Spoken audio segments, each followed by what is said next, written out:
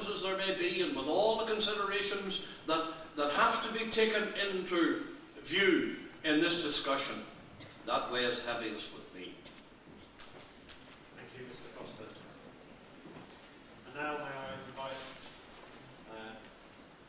Mr. Stewart to come now and give his final battle in 5 minutes, please.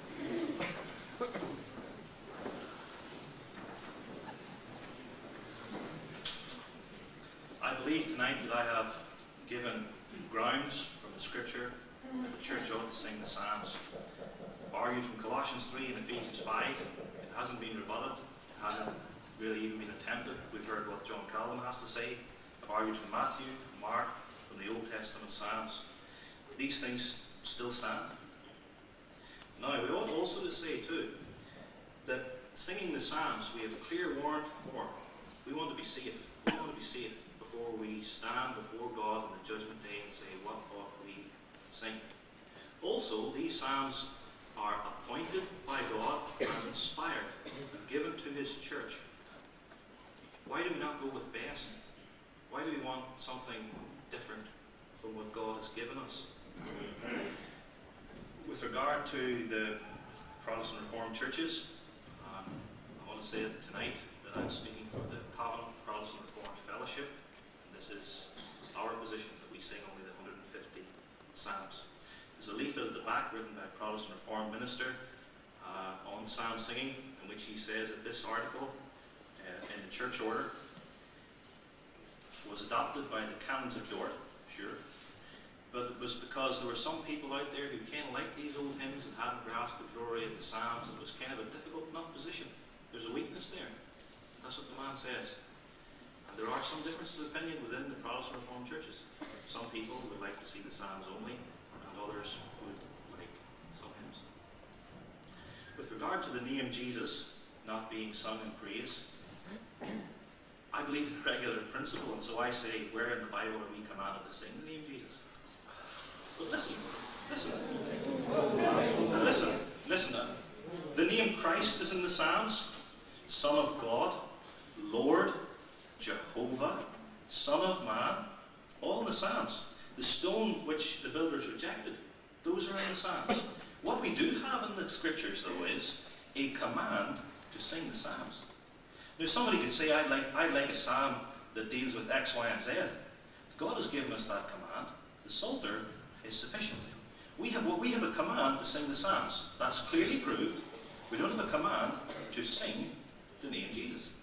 We pray the name Jesus, we preach it, we understand Him there because we come. Over all and hell or earth is sky for that, whatever it is. That Mr. Stewart complete his 5 minutes. And if you set aside the commandment of God to sing the Psalms by bringing in something else which the Bible doesn't command, see, the regulative principle would cut that objection right down. And your church needs to start holding to what the Bible says and stop mocking those people who say, in the fear of God, that we can only sing what God has said we ought to sing. And there's a fullness and a richness in the way Jesus Christ is presented in the Psalms which nothing can compare to. One book I was reading on the subject says, you can make all these arguments for it, but the man who sings the Psalms and breathes God's Spirit there, he doesn't want anything else. And that's the deepest reason. And with the Psalm singing, there is, I suppose we all feel this, a different sort of piety. There is a different sort of piety. There's one piety which says, we want to do what God alone says. We want to be sure it's accepted. And there's another type of piety that says, well, we've always sung the hymns. Can't be a big pile wrong with them. But a church must seek to examine itself in the light of Scripture and reform, and always be reforming.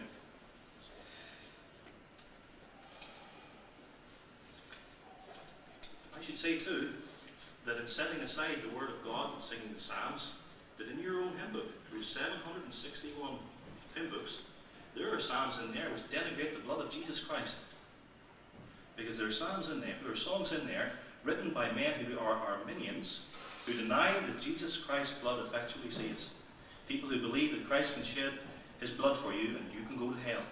Like the Wesley brothers, especially Charles Wesley, men who attacked openly and vigorously truths of the Bible like reprobation, election, limited atonement.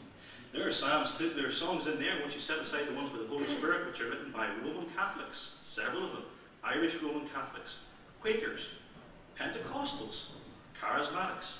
And you know what the Bible calls anybody who denies the deity of Christ? Antichrist. Anti-Christian hymns in your book, written by Roman Catholics and Quakers who deny the Trinity. And there are a number of your hymns in your hymnal which do not sing the name Jesus, especially the ones written by the Unitarians. There's one hymn, a well-known one, written by a man who believed himself to be the second Messiah. When peace like a river goes over my soul, sing God's word. Far better. Thank you very much, Mr. Stewart. Well, I'm sure you will all wish to join me tonight in thanking both our speakers for the considerable effort and time they have given to bringing these matters before us for our consideration. And I trust that it is our prayer together that the Lord would grant us greater understanding in these matters and lead us to a purer and more rich and deep understanding of what it is to sing praise to the Lord. Now I've been asked to call upon the Reverend Brian McClung to close in prayer for us. Thank you. Let's all unite together in prayer.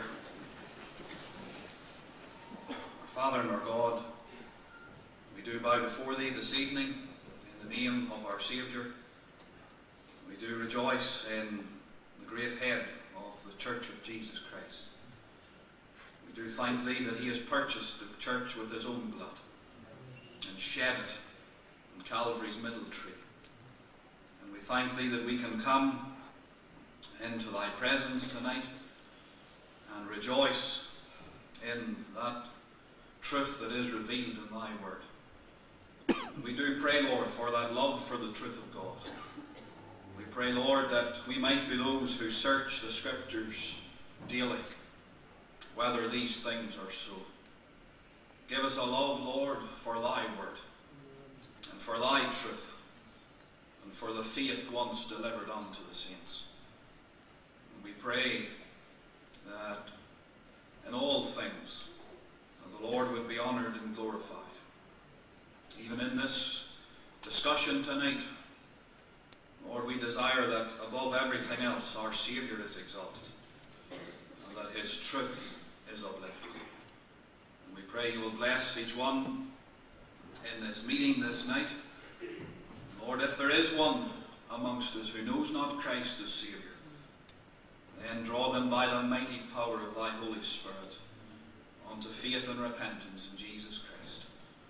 Lord, over and above other things, we pray that everyone who is gathered here might know what it is to be in Christ, to know what it is to have passed from darkness unto light, and from the power of Satan unto God.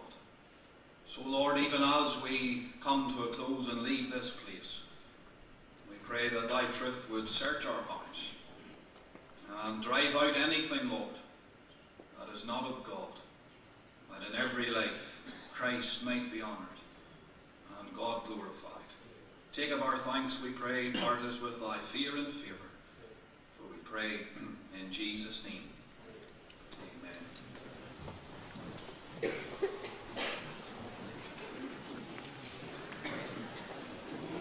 Well, it remains for me to thank you once again for coming out. There is a table at the back with literature. Much of it is free of charge, so do feel free to have a browse there.